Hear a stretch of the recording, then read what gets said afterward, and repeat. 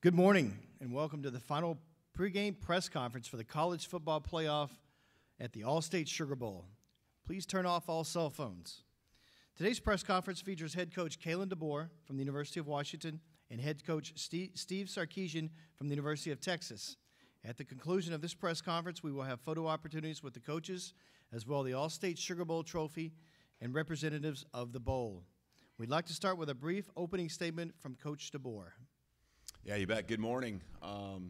Just great to be here. It's been an awesome week. Our guys, I asked them yesterday, and they said it's been flying by, so I guess that's a good sign. They're having fun and enjoying the moment that comes along with being in this position. So proud of the way our guys have handled the work, whether it be before we got here or once we arrived, and just ready to play.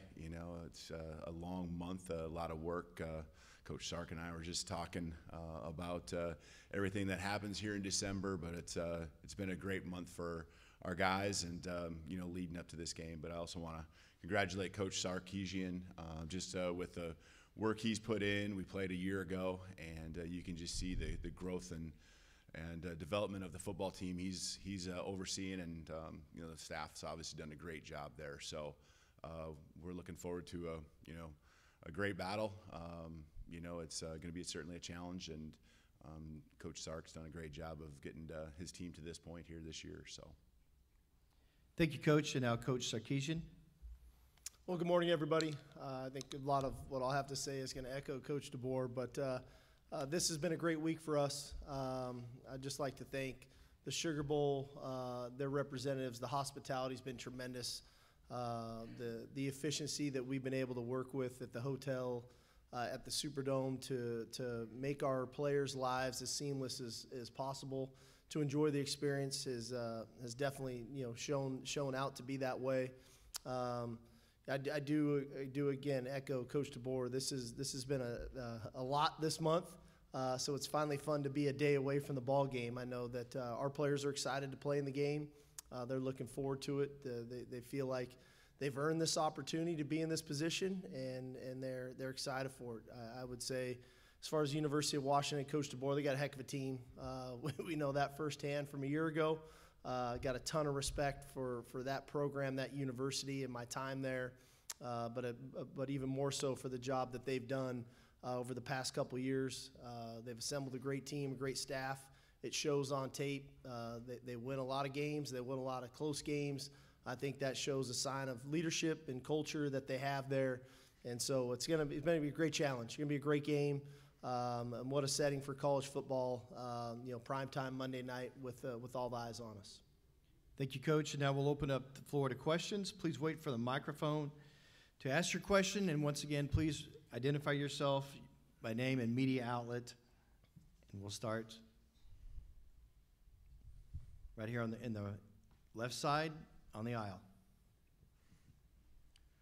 Good morning, Steve. Eric Henry Horns, 24/7, was speaking with Jordan Whittington twice throughout the week, and he said something I want to get your thoughts on. He said a lot of the young guys on this team, they're cognizant of the moment. They aren't taking this moment for granted. They're understanding that they don't have 2 or 3 years to try to get back in this position. They're cognizant of what they can accomplish this year. I was wondering if you could expand on Jay Witt's comments a little bit.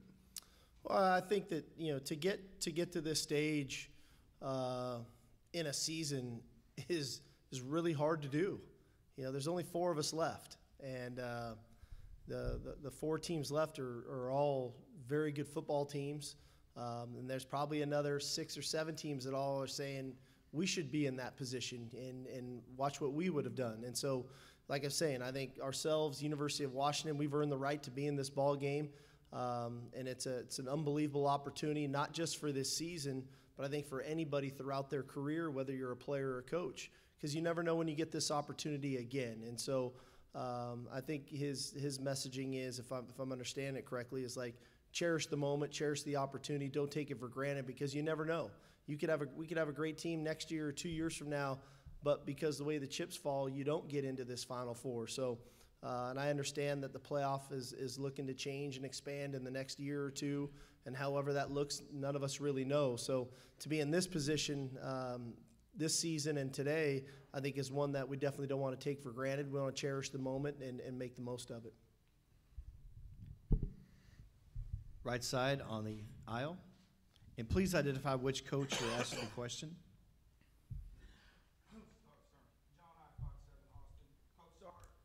You talked about the guys getting really dialed in 24 hours before the game. What do you do to get dialed in? I relax. I don't, you know,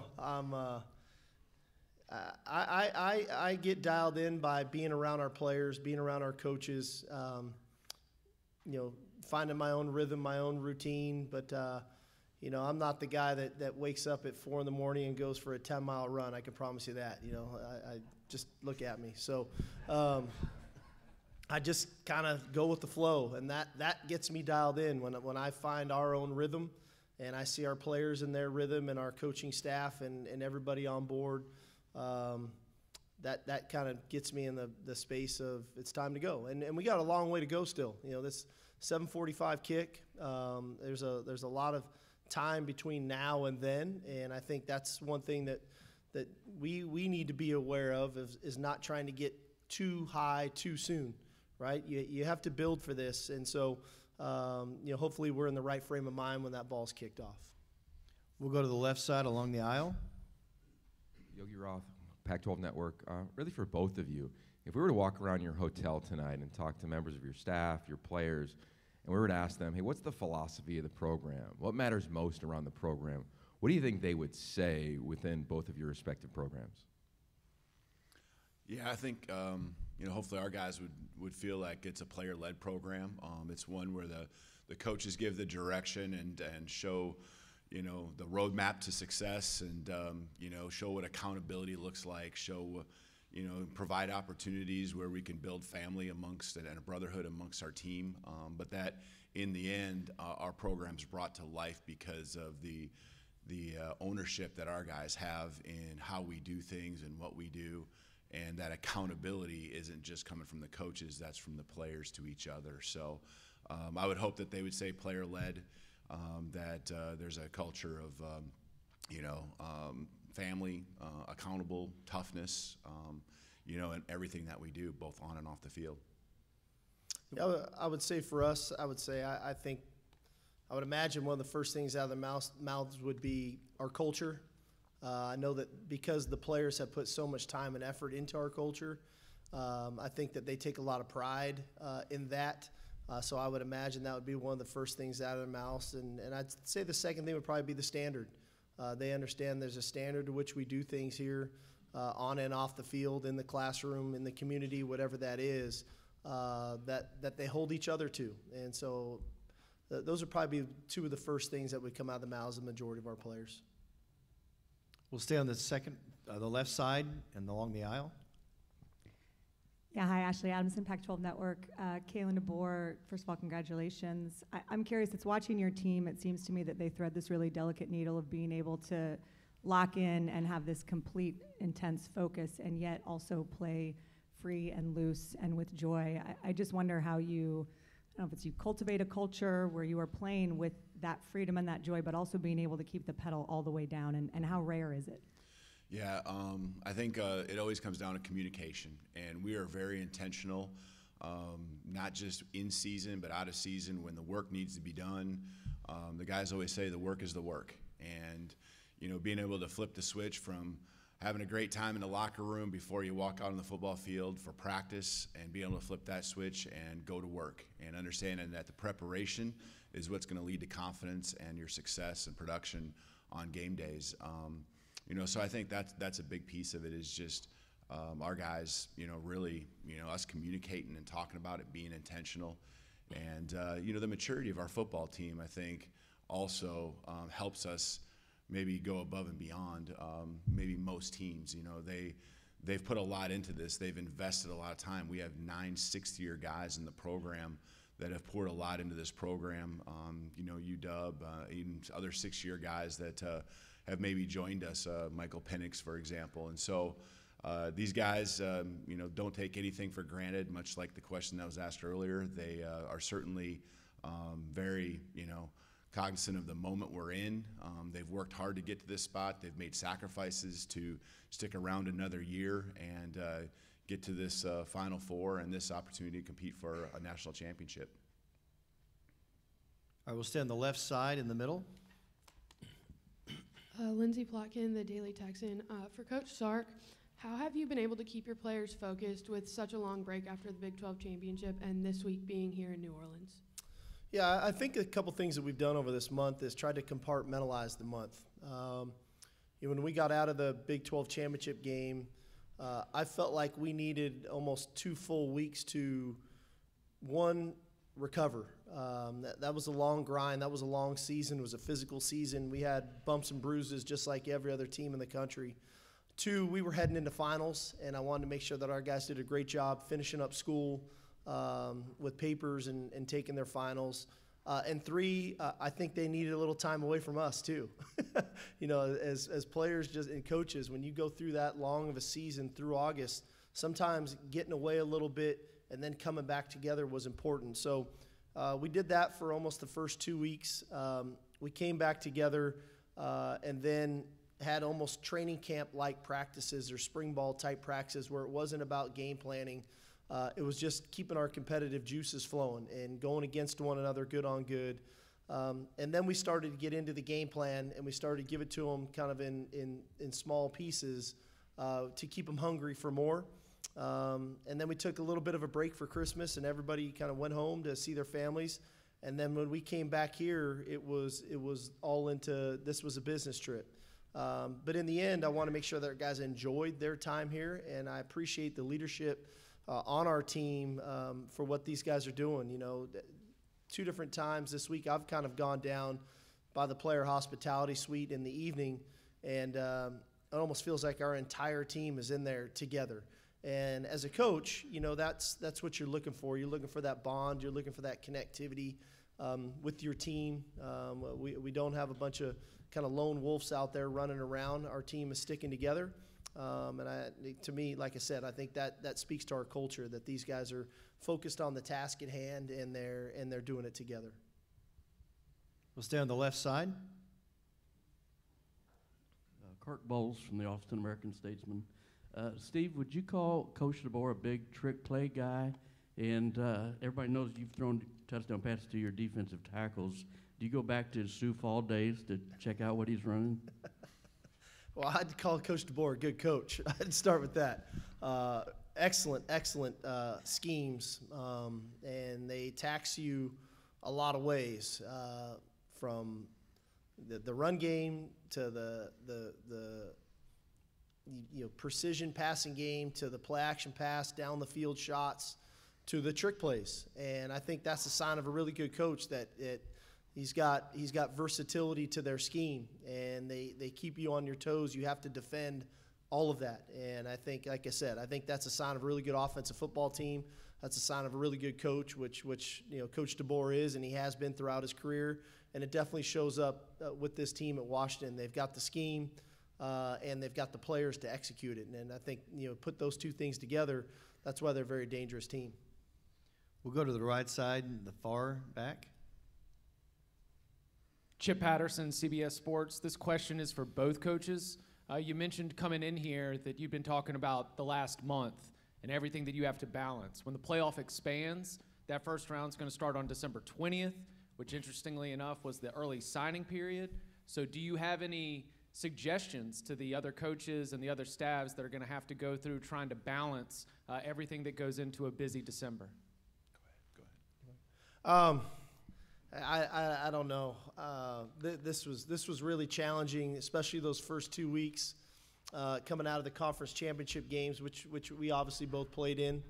I'd have a hard time trying to imagine having to prepare for a playoff game and have signing date and talking to players on your own team about if they're thinking of going in the portal, trying to look at who's going in the portal from other schools, having other coaches that just got new jobs, trying to hire coaches off your staff.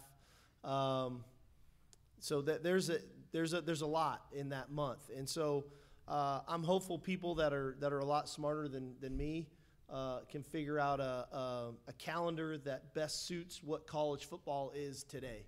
I think the calendar that we had was very good for the original model, but that model has changed dramatically. Early signing period changed it. The portal changed it. But because of early signing period, coaches are getting fired earlier so that schools can hire new coaches to recruit to that early signing period, which now exposes your own coaching staff to getting hired and going somewhere else. So there's a lot of moving parts going on right now in college football that I hope people are sitting down and really being thoughtful to what is best for our sport right now in the timing of some of these things. I don't have all the answers. I don't pretend to right now, but I do know it was taxing for us, and I think to speak for Coach DeBoer on this one, I think for them as well, that I'm hopeful. It's only gonna be more with an earlier game. So hopefully they can figure out a better mechanism to get all this done. You saw how quick I was to push that question to Coach Sark, right?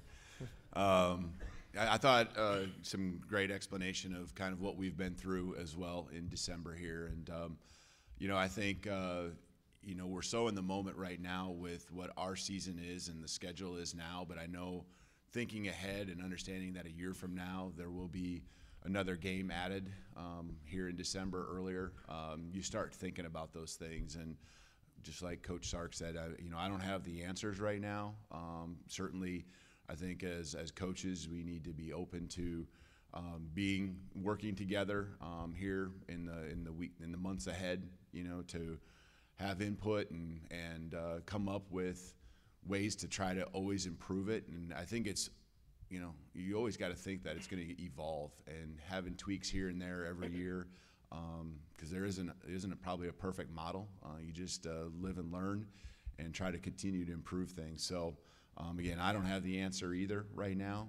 It was a crazy month, especially the first probably 3 weeks, and like Coach said, getting ready to play a game on December 20th, one that means something as far as going to working your way to a national championship. That seems pretty taxing, just thinking about that component and that possibility. All right, we'll stay on the right side along the aisle. Roger Wallace, KXAN TV Austin. Coach Sark, with this Washington team, what are some of the keys you need to see from your guys on both sides to combat what they do? Well, I think the first part, one thing that gets lost in when you watch Washington, everybody wants to talk about Michael Penix, the receivers, and the high-flying, explosive plays and all that. This is a physical team. And so I think the level of physicality in which we play the game is important in this ball game. I think naturally they're a big play, explosive offense. How do we try to minimize those to the best of our ability? How do we on our end try to create some of those? This is a very opportunistic defense. They create turnovers, protecting the ball. The ball will be critical. And then knowing that having a month layoff, that our players can find their rhythm in the game as quickly as possible, having not played for about a month. Go with the left side. Mike Burrell, Seattle Times. For Kalen, I'm just curious, as you go into the game tomorrow and tonight, what your temperament is like. I mean, as you're getting ready for bed tonight or whatever it may be, I mean, are the butterflies starting to crop up, or are there nerves there? How would you describe as a coach who's going into a stage like this, what you're feeling in this moment?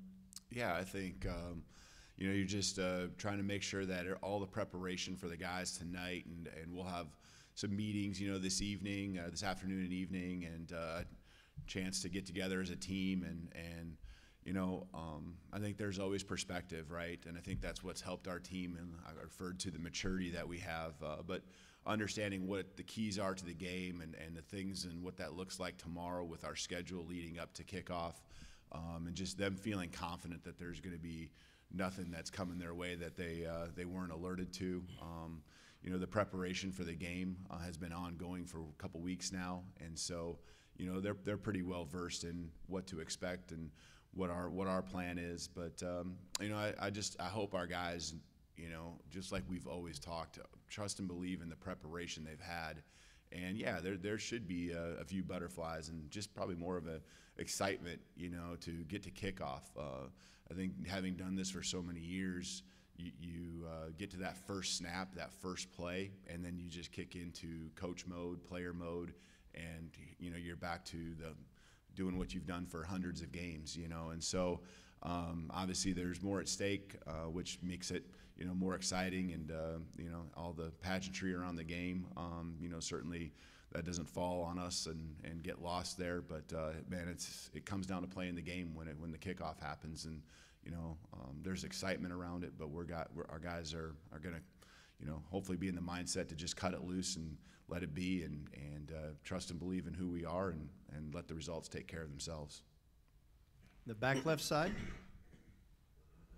Stand up so you guys can see me. Ralph Russo with the Associated Press. For both of you, unique paths here. When you look back on your careers, was there ever a point, maybe when you were riding buses in South Dakota, or you had a setback in your career like you did Sark, where you thought, this wouldn't be possible for me to be in this position? Maybe you looked at the playoff game and thought, I wonder if I'll ever be able to do that. Okay. Yeah. Hell yeah, I did. Jeez. I was out of work. Couldn't get an interview. Never mind a job. Never mind thinking about the college football playoffs. So, sure it did. And I think that's what makes part of this journey with this team this year probably so gratifying. Naturally, you appreciate the commitment that these guys put forth and all of that. But when you take a moment to reflect, like I'm doing right now, you think back to that moment when like I said, you don't have a job, you can't get an interview, and you're just trying to get back into the profession. Never mind thinking about being here with an opportunity to go play for a national championship. So I think part of that puts things into perspective, in that you appreciate the opportunities that you get, you appreciate the people that you're around every day, and you try to pour into those people. And when you pour into them, sometimes you get results like this, and you get on teams like this, and you get to be part of special seasons like this. So very grateful and thankful for the opportunity here from the University of Texas, but also from the opportunity and appreciation for these players and the staff and the work that they've done to get us to this point. So it's fascinating to think, the journey that me personally, that I've been on to get to this point.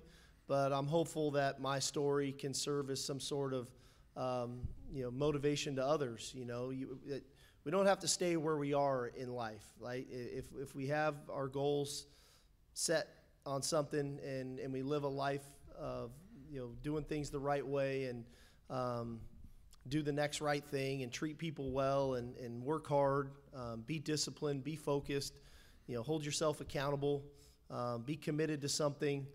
Have some mental toughness to overcome the adversity that we have, we can change, right? And life can change, and life can change for the better. And that's no different for our players either. So hopefully I can serve a little bit of a model of that we can change the narrative for ourselves, and that we can build towards something even greater than we have right now. And like I said, there was a moment there where, yeah, for sure I thought that way, but not anymore. Here we are. All right, we'll go to the right side in the front row. Chip Brown with Horns247.com. For both coaches, how have your teams changed the most since you played a year ago? I think probably just another year of being in both offense and defensive systems, special teams as well. I think, I think we've continued to improve it with our special teams play. I think our defense, I think the latter part of last season started picking up some steam, and has continued just with that consistency here this season. I think offensively we've become, not just a pass first and only pass. I think at the end of last season we got that balance towards the end of the year, and this year, as we had a couple new pieces to the offensive line and even at running back. I think here the second half of the season, we're a different team that way as well, with the feeling that we can play a physical style football and run and pass equally effective. So, I think those are the areas. I think just everything is just raised. We've just raised the bar in all areas. A lot of it has to do with just the continuity of our coaching staff and the continuity of the players that are out there making plays on game day. I would say for us, probably the maturity of our team has really improved. A year ago, we were relying on a couple, 2 or 3 leaders to kind of lead, which we all know. You know, Bijan, Roshan, DeMarvion, those guys were great leaders in our program. And as they moved on, there was a group of guys that really had to step up. And I credit them because they've done it, you know, whether on the offensive side of the ball, whether it was Quinn, JT, Christian, Jake Majors, Jay Witt, Xavier. Those guys have really stepped up. Defensively, you know, what Sweat and Murphy have done, you know, where we had Coburn and Morrow a year ago, for them to step up, Jalen Ford, you know, Jaron Thompson, Jade Barron, those guys have really stepped up and have like I told them going into the season, they didn't just buy into what we were talking about. They elevated it. And I think, to me, that's probably the biggest change on our team, is that we don't have 115 guys looking at 3 to lead them. I feel like we've got 30 to 40 true leaders on this team now, that it's kind of spread throughout, and guys are holding each other accountable on a much different level than we were a year ago at this time. We have time for one last question. We'll go to the left side in the front row. More Richardson from OrangeBuzz.com. Coach Sarkisian talked to Jalen Ford, Christian Jones, and other guys, and they said, like, the moment they really started to believe in you guys as a staff, it really occurred to that Alabama loss the previous year. Do you feel like that was the moment that you felt like that the guys started to believe in it? And if it was, then how important was it? Even though it was a loss, how important was that moment? Well, I think naturally, you know, in year one was a really difficult season, in that we were trying to turn the ship right in the right direction, and we lost a couple really tough games against good teams, and we were struggling to kind of get our footing back. And you end the season 5-7, you're wondering, is this the right path? As a player, as a coach, I felt great about what we were doing. I knew it was going to be a process. So when year 2 came and we had a great offseason, I felt like we had a really good roster, and we played Bama earlier in the year with a very talented team with Bryce Young and Will Anderson and that crew. To play them the way that we played them, I think for the players it was like an aha moment, in that everything Coach is talking about, we actually are capable of. Now we have to put the final pieces together to really learn how to finish. And that was a whole process. That took a whole nother year to really get that done for us.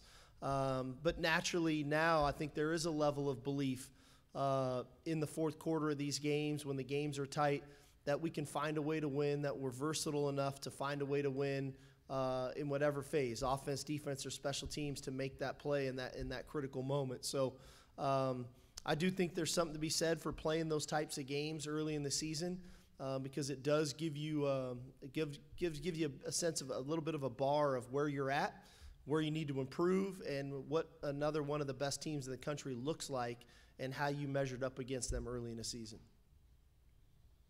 Thank you, coaches. At this time, we will set up for photos.